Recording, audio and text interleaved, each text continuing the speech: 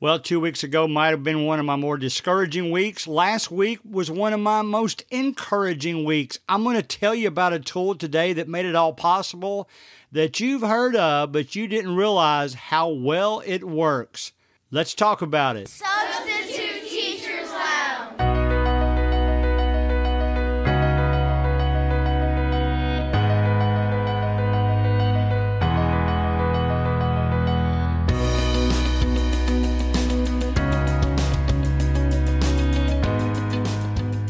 No, I didn't just start with that opening because I thought it would be a good follow-up to last week. You know, if it was bad last week, it's good this week. It just makes for good podcasting. That is not the case. In fact, I didn't get figure out the encouragement until about midweek. I was still discouraged on Monday, but I will tell you why. I want to save the tool for just a moment because I want to kind of set it up a little bit because you've already heard about it. You know what I'm talking about because you saw the title of the podcast, but let's save its discussion. We're talking about breakout rooms. Let's save the discussion for a little while. Breakout rooms, I will tell you right off though, is one of the best tools that you know about, but for some reason you're not using. In fact, I'll go ahead and say that I'm trying to talk my wife into using it. She's a 5th grade school teacher, and I haven't really talked her into it yet. I want to talk you guys into it today by laying out all my reasons. Okay? So we're going to talk about that. I'll describe it. I kind of joked with her when I started riding a bicycle every day about 6 months ago. I really didn't have a side view mirror. She had ridden a bicycle for years now, and I said, I don't really need a side view mirror. She bought me one anyway, and I used it for a couple of months and loved it, and I didn't realize how much I was going to miss it until I accidentally broke it and had to get another one. And then those few days I had to ride it without that mirror, well, I couldn't hardly stand it because even though I said I would never need one, once I tried it out, I realized how much I couldn't do without it.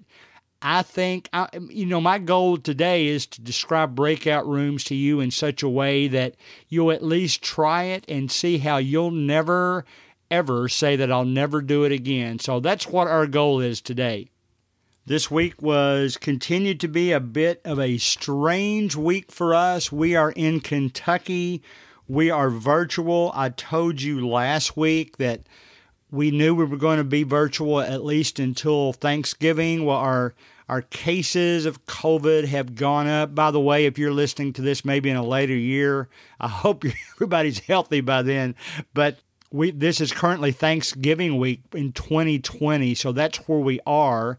And we found out this week, based on our governor's recommendations and our superintendent's recommendations, that we will not be going live back into the classroom until after the Christmas break. So we are doing virtual classes. The plan is now we'll come back to in-room classes on January 4th. That is a Monday. So with all that in mind, I can tell you this. I know the kids' reactions. I'll tell you their scores first. They are doing much worse than they did when they were in the classroom. We just can't help them one-on-one. And the talkative ones in the classroom, it's hard to even get them to talk when we're in a virtual environment. I don't know if it's just the inconvenience of clicking to unmute yourself. I'm not really sure what it is, but that's situations we are, faced with right now. Also, not only the grades and the participation, but I can just tell in the attitudes of the kids. In fact, I really confirmed that this week because one thing I've got my seventh grade computer applications classes doing now is recording, editing, and publishing a podcast. They're going to do one individually. And I've already sent out an email to the entire school to try to convince the teachers that these kids would like to interview them for their podcast, and I've got several volunteers, so it's going to be a lot of fun. But while we were practicing, I said, all right, guys, I'm going to show you how easy this works. I shared my screen on Zoom. We're using Anchor for this. I don't use Anchor for the podcast I'm talking about right now. We're using Anchor for school students mainly because it's free. You can install it on your phone. In fact, to be honest, the app works better on the phone, I think, than using the website. So, and to be honest, if in the future, if they really want their podcast to take off, Anchor will pay them a penny per download. So, it might be enough in the early phases to get a hamburger every now and then, but I think that's kind of a neat setup that Anchor has. In fact, I'll just say as an aside, has nothing to do with what we're discussing today, but Spotify now owns Anchor. You can actually legally use music through Spotify in an Anchor podcast. So that's actually pretty encouraging. So a lot of reasons for those kids to be excited about it. But the reason I bring it up, we did a test podcast in which I interviewed some of them just to show it how easy it was. And the two questions I ask are, what makes a substitute teacher good? And of course, they gave the standards of helping us learn while making class fun. That's pretty much the universal answer. But then I asked them, how do you feel about this virtual learning? Are you okay with it? And they, about the only positive thing they had to say was at least they had the comfort of their home. But everybody's saying, my grades are suffering. It's not as motivating. I like it better when there's some one-on-one time. And, all that just leads to me to believe that we've got to do something. And now that I know this is all the way through January, that is something I wanted to try something new in my classes. And that's why I just, gave breakout rooms a shot. So first of all, I will just briefly talk about how you do them because I want most of the time to be spent in how well it worked and what I found out. I don't know why it took me so long to use them because we actually trained on them a little bit when we first started doing virtual learning. But, I haven't talked to a whole lot of teachers that have used them to the extent that I did this week. And I'm not sure why. I don't know why it's so hard for us to get it in our head that it might be a valuable tool. But basically, there are plenty of tutorials on YouTube about how to use it. The one I found that I thought was the best was about 13 minutes long. It went through the steps, but basically it's as easy as this. In fact, most school systems already have it configured so that it shows up as an icon at the bottom of your Zoom screen when you have it open. Usually it's at the bottom. It depends on what kind of device you're using, really. And technically, you could even do this through the Zoom app on a smartphone. But what happens is you either click your Breakout Rooms icon, which is at the bottom of the screen, or you click the three dots, which just continues the menu, and you'll see Breakout Rooms there. So here's the options open to you. Once you click the breakout rooms, you get a nice, I'll be honest with you, I have a large monitor since we're Zooming a lot now. I have a large monitor. I think it's 19 inches, maybe bigger than that. I bought it when I was doing some business stuff way back when, so I've actually got my laptop hooked up to a monitor just because it gives me more room. That doesn't really matter, but it's kind of nice to see the kids' smiling faces. In fact, it's at least that part of it I like. I get to see their smiles now.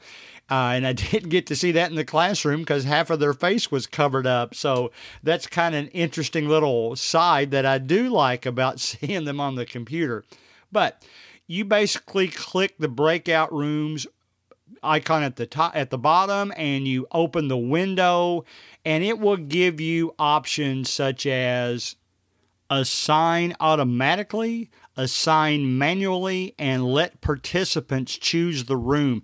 I haven't tried the last one, but I think that will be a fun game to maybe play in the future. Assign automatically is just what it sounds like. You can just have Zoom assign kids to certain rooms. Assign manually is a little bit more, I guess, laborious way to do it. But, most of my classes are 15 kids, so I'll do that. And I'll tell you just a moment how I probably spent that much time anyway moving people around.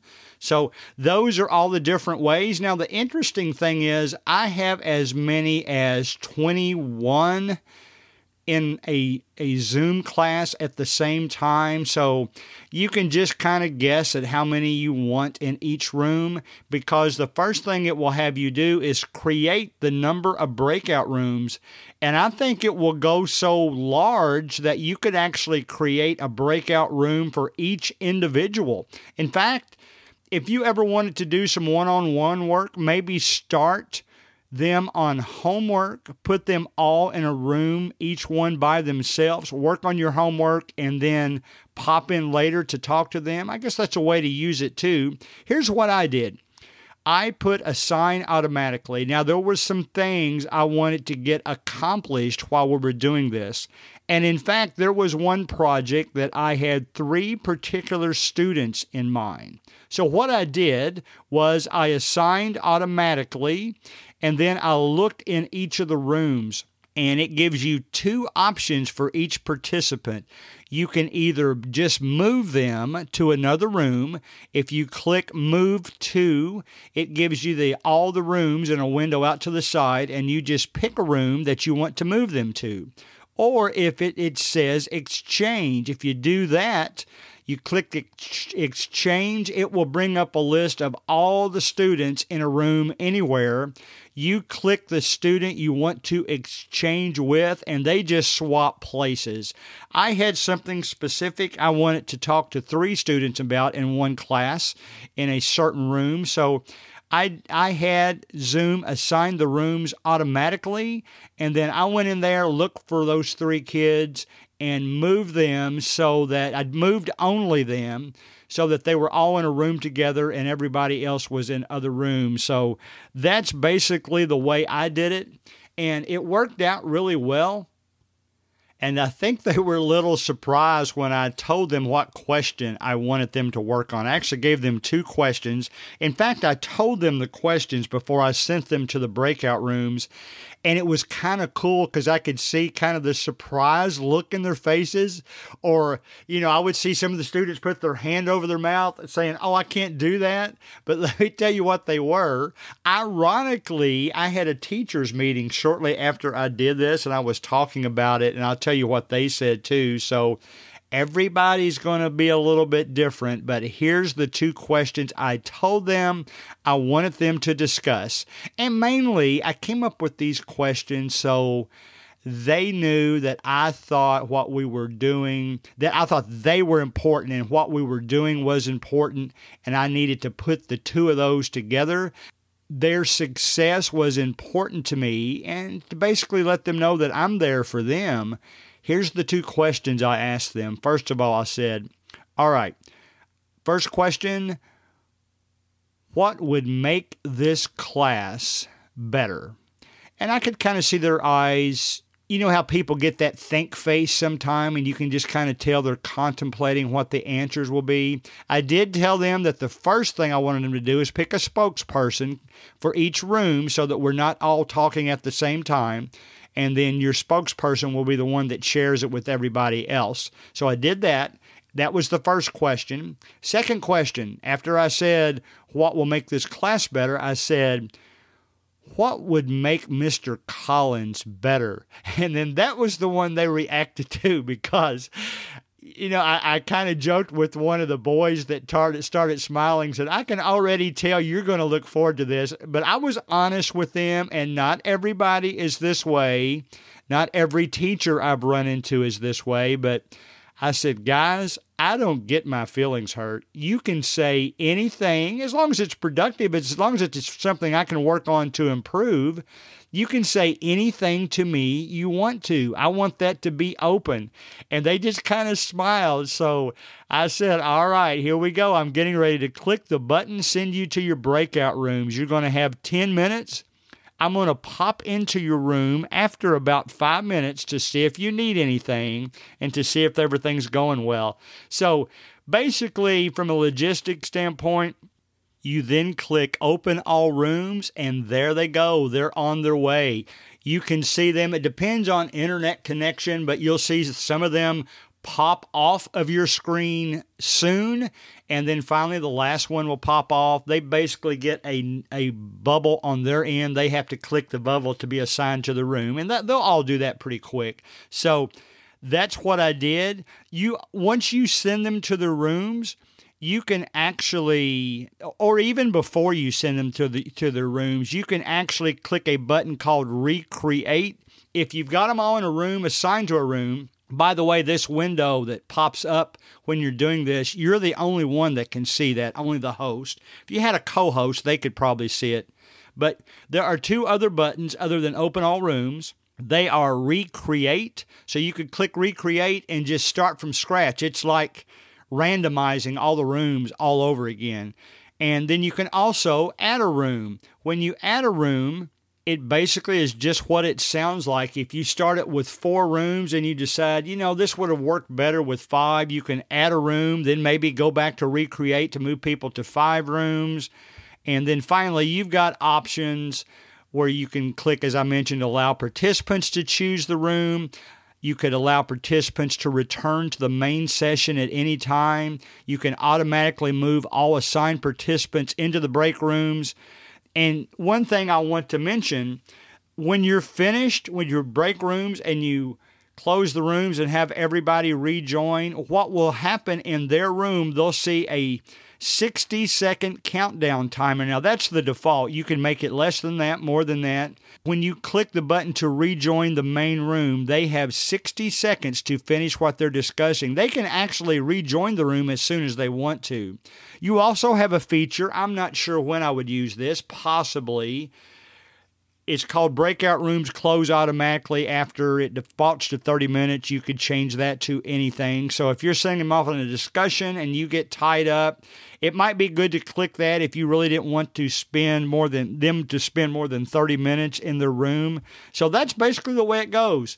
Now let's talk about those topics. I popped in on the rooms, and guys, I'm telling you, not only, I talked about the kids that talk all the time in the classroom, but then wouldn't talk very much virtually.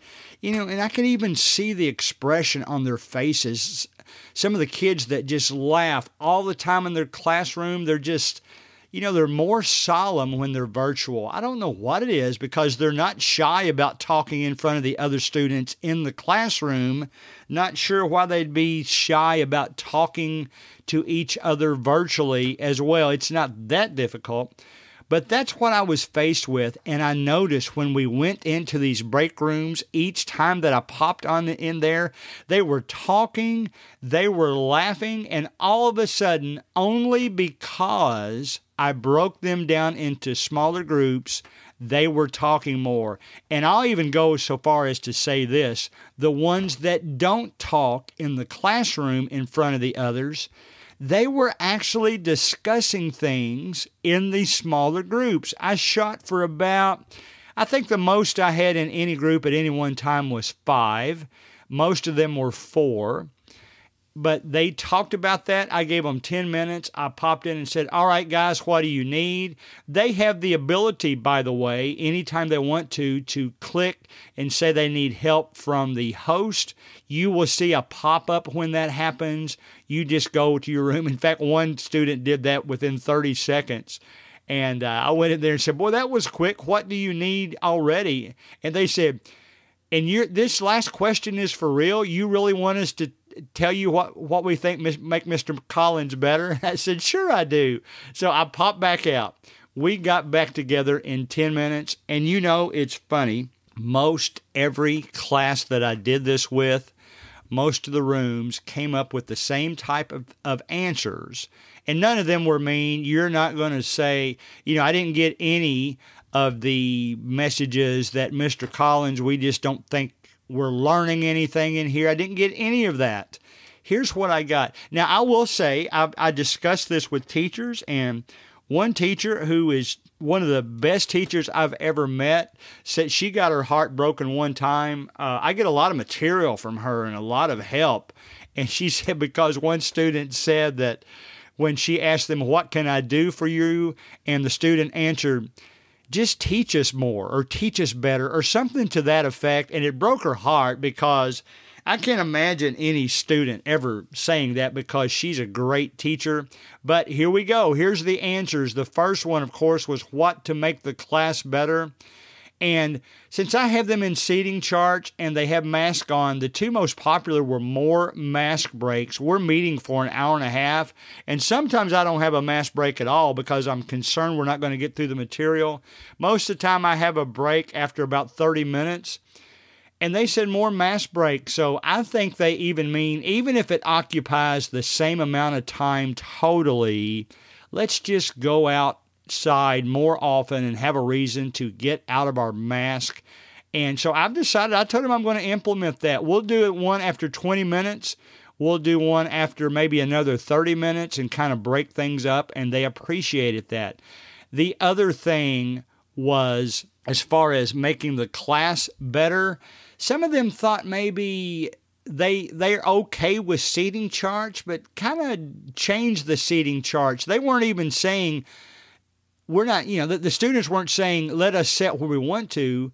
They were just saying, change the seating chart every now and then. Let's get some fresh faces around us. As much as I like the students I'm sitting around, I don't know if I want to sit around them the entire year. So I put both of those into place. Now, here's what they mainly said about Mr. Collins. And you all are going to laugh when you hear this, and you're going to think to yourself, I can sure see that. I can tell that just from this podcast. Two things. They both were about talking. Yes, they think I talk too much. And they all laughed when they said that. But then the more productive version of that was, I laughed when they said it because I knew they were right. They said, we would like for you to slow down when you're presenting notes to us to make sure that we have all the notes down. That's another big change for in classroom. In the classroom, they would just tell me that. Mr. Collins, could you wait just a moment while I get the rest of those notes written down? They don't talk to me as much virtually. And I'll be honest, I've gotten into a bad habit of, if I think I've got to get so much accomplished today, I talk really fast, and I over-assume that because I know what I'm talking about, that they understand that. So guys, that was two of the most productive comments I could have ever gotten. I am going to try my best to slow down. And they were basically saying, we'll learn better if you go a little slower. And not only, slow down, don't talk as fast, give us time to ask questions, all that good stuff. One other comment, which I liked during the virtual, is I had my classes meeting at 8 o'clock. So one of them said, what if we went to 8:30 or started at 8:30? Usually I wasn't keeping them the whole time anyway, and I thought that was a great idea. So we moved one class to 8:30. We still met for over an hour, but they got out a little bit later rather than spending the same amount of time, but starting earlier. So those were great comments. And the thing that happened most, it wasn't those comments, what I considered the most productive. It was the fact that all of a sudden I have those students talking again.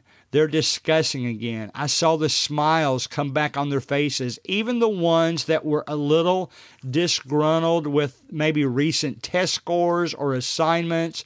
We just naturally have a hard time getting them to turn in assignments on time, and that's one thing that we're working towards too. Now, I'm blessed in that regard. I have several classes that do real well with that, so I'm not going to complain too much. But guys, that was basically what we did. We used those breakout rooms, and here's what I will close with.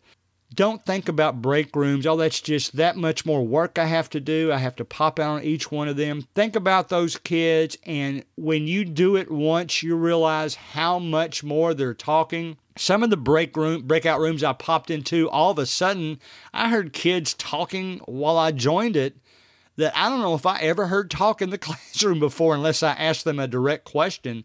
So they did real well with that. They knew what their goals were, and they improved on those and described them to me. So guys, Go out there and try those break rooms. I guarantee you're going to love the fact that you did, okay? So everybody go out and try the breakout rooms. It's just like eating potato chips. Once you do it once, you'll want to do it again. Now, let me tell you this in closing. There is also breakout type rooms in, those of you that are using Google Meets. I would love for you to tell me about those. In fact, if you want me to interview you and include you on the podcast, remember you can email me at gregcollinssubstitute@gmail.com. You can go to our Substitute Teachers Lounge Facebook page and do it that way as well. So the goal of this week, go out and try those breakout rooms. It's Thanksgiving week. We've only got 2 days we're meeting this week. You're probably in the same situation. Give it a try. Just use it for 5 minutes if you don't want to use it too long. I would describe it the day I used it as the most productive thing we did in that class that day, and I think you'll find out the same thing. So we're Zooming. There's a lot of us all doing the same thing now. We don't like being virtual, but we got to do it, so we might as well make the best of it. Use your Zoom breakout rooms, and I think you'll really be glad that you did, all right? I will see you next week on Substitute Teachers Lounge.